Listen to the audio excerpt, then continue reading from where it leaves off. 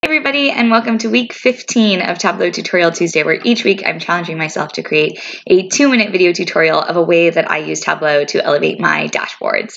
This week I want to show you an easy way to add your last update time to your dashboard. This actually comes directly from a Tableau knowledge base article linked above that teaches us how to use a caption of a worksheet to easily add this in.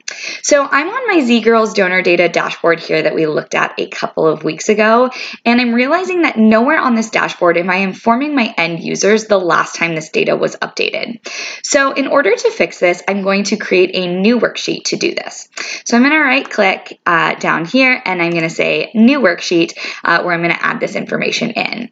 And once my new worksheet loads up here, I'm not actually going to do anything in this view. Instead, I'm going to go up to worksheet and I'm going to show the caption. And this caption tile is going to appear and I'm going to double click on it to edit it. And I'm going to insert the last data update time that's auto-populated from Tableau.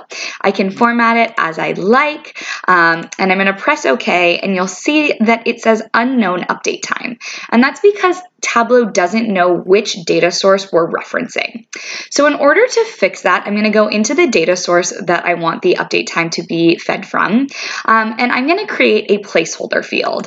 And this I'm going to go in and edit so you can see what this looks like. Just has min1, so it will be one across the entire data set.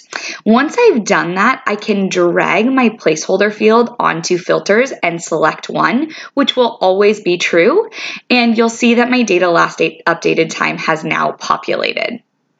So now I can go over to my donor dashboard where I want to add this in, and I can double click on the sheet to add it to my dashboard, and you'll see that nothing actually appears, and that's because we didn't do anything in the view. So we're going to click on that sheet and we're going to go to our caret and we're going to select caption so that that caption that we just created appears. I'm going to hide this title and position this wherever I'd like on my dashboard, and the next time it is updated, that time will reflect the new refresh time. I hope you enjoyed this Tableau Tutorial Tuesday, and tune in next week.